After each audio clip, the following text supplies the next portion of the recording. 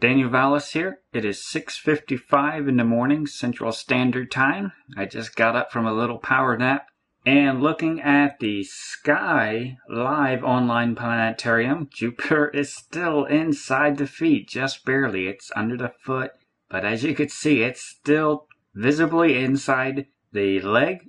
This isn't a live shot. It'd be nice to have a live shot, but then also when we look at Stellarium, it is still right under the foot.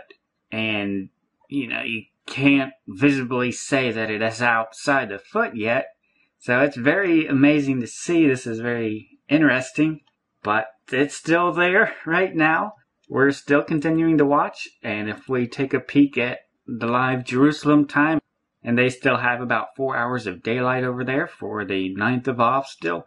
So it's very interesting. I don't know what to say yet. It's still in the feet. It's an interesting day. We're continuing to watch.